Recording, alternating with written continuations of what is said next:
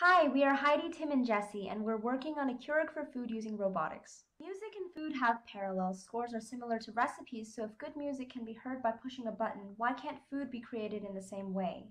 We believe we can build an automated cooking machine. Using a milk crate, some paint servers, and a few servos, we could replicate how a human cooks. Then decided to build an app that can teach the machine how to change arm motions and reach different parts of the pot so that you can create your own recipe. It wasn't perfect. We spilled some food and decided to make our pot's walls higher. We saw from this simple model that by using robotics, people understand the benefits of humanoid cooking in a single machine. The food that was made was quite good. The pasta was al dente.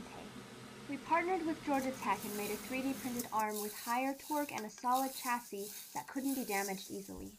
Here's a view from the top as it manipulates ingredients around, like how you normally cook.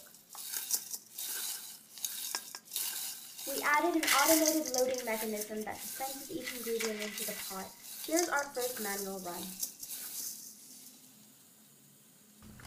To begin operation, load each ingredient into the machine and place it in the vertical carousel.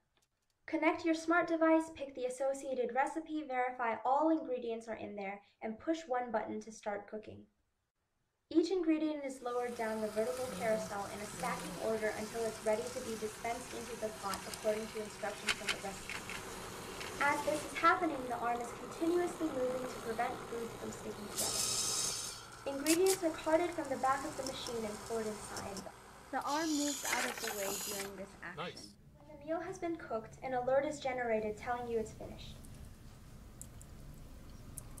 Broccoli and botas. Oh, yeah. It's hot. Yeah, that's why I turned the other way because it was really freaking hot.